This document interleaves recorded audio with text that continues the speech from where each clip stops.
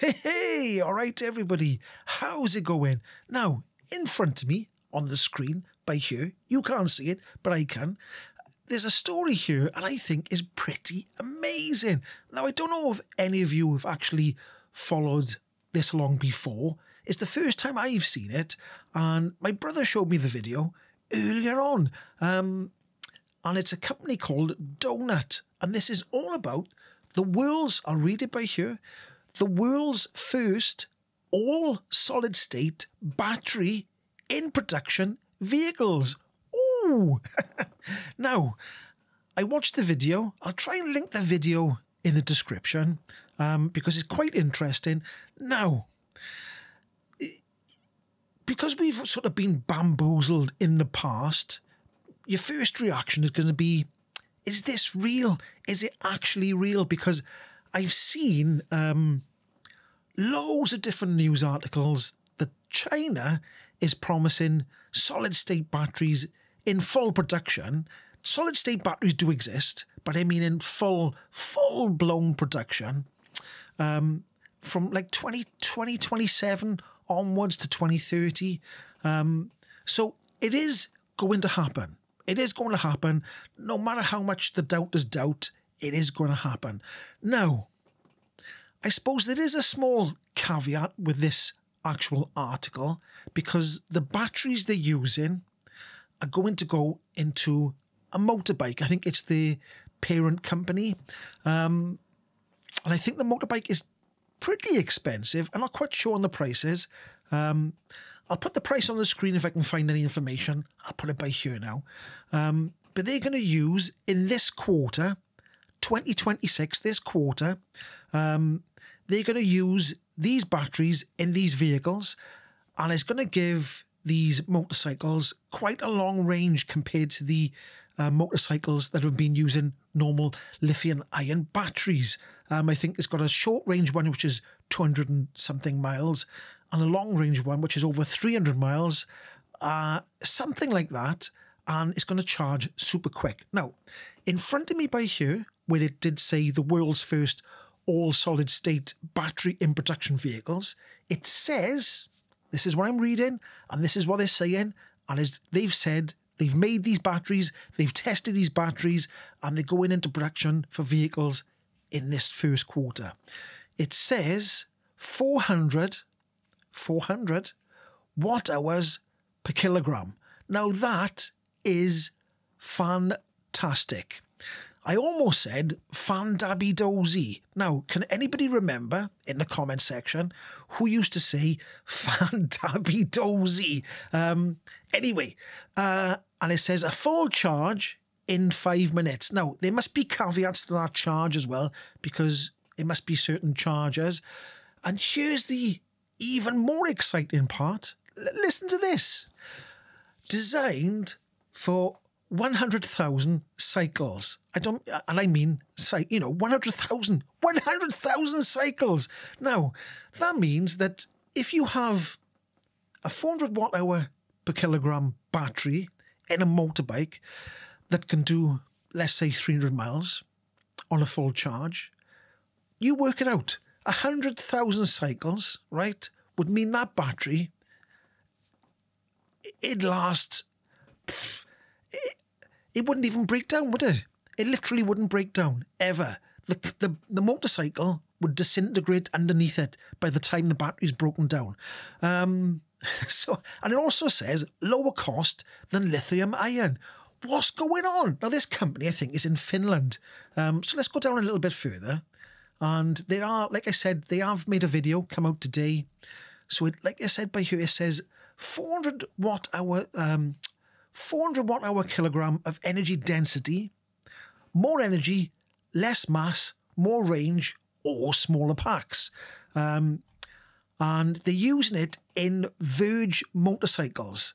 Now, it says by here, full charge in less than 10 minutes. And it says up to 60 kilometers of combined range per minute. Long range version, 600 kilometers on one charge. This just sounds, it does sound too good to be true. And, you know, I'm almost going to use the term it's a game changer. But I'm not. I'm going to resist from saying it, even though I did say it. So we got Verge motorcycles. Now, they're the motorcycles that got that peculiar back wheel where there's no middle part. I don't know if you've seen it before. And I think that this company is something to do with them making in-wheel motors as well. So there's a lot of things going on with this company here. It's telling me to watch the video, but I've seen the video. I'm looking by here. I'm looking at the actual out of this world performance, and it has got all the specs there. That should be up on the screen right now. We've gone through the 400 watt-hours kilogram. Full charge in 5 minutes. There's no need to limit charging to 80%. Full charge and full discharge are safe, repeatable, and it's expected in daily operation. So he's saying just charge up to full, no problem. Also, solid-state battery, no chance of fires. So I think this is the year, I think, that we're going to see, the start of the solid-state battery revolution. What's it got by here? Let's go a bit further down. Is there anything else? They have got a sort of go-kart style car in front of me, and they've been testing them batteries in this sort of go-kart style car here. This is to do with in-wheel motors. Donut Lab delivers in-wheel motor and battery technologies as part of the development of Watt EV's ultra-lightweight EV skateboard platform. Aluminium skateboard, integrated motors, inverter software and battery. It's all, what's it say by here? Powered by Donut Wheel motors, up to 54% reduction in diesel consumption. What's it got? I don't know what I'm reading, but there. Up to 30% reduction in total energy use. Anything else to note by here? They've done a buggy thing as well. I think these are the actual solid-state batteries here. It says no flammable liquid, electrolytes, no thermal runaway, chains, no metallic dendrites that can cause internal shorts. Safety is not added later, it's built into the chemistry structure and the system and behaviour from the start. Oh, this is another interesting thing as well. It is absolutely amazing. A cold performance test at minus 30 degrees Celsius, the donut battery retains over 99% of its capacity. So no more of this, my battery's cold. And then a high temperature test, tested above 80 degrees Celsius,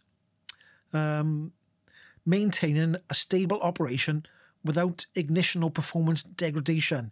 Even when heating the cell beyond 100 degrees Celsius, capacity retention remains at over 99% with no signs of ignition or degradation. This is just, is it too good to be true? They've done a video, they've done a presentation as well. So, what do you think of that? I think it's absolutely amazing. Now, like I said in the beginning, I think there's a little bit of a caveat here because if I go back to the start, by here, it says world's first all-solid-state battery in production vehicles. Now, like I said, I think these motorcycles are probably a little bit expensive and they're probably going to be not a lot of them being made and sold. That's my assumption. So I don't know. I haven't got the cost by here, and I also haven't got, when they say in production, is it like mass production or is it a bit of a slow production? So there's a few things I don't know. I've looked through here, but it doesn't say anything about that. So that might be the caveat. But it's still, they're going into these motorcycles in this quarter. So there we go. What do you think of that? Comments down below. I think it's absolutely amazing. And this is probably, and I'm going to say it, if these batteries, and other people can copy these batteries, and solid state is coming, it's definitely 100% the end of the combustion engine as we know it now. Don't mean totally. You know, people might keep old classic cars and certain circumstances, but as the way we know it and use it now, I do think this is the final nail in the coffin. That's just my opinion. You can tell me if I'm wrong down below. Anyway, if you did like this video, don't forget to give it a like, subscribe, comment down below, and I'll catch you in the next one.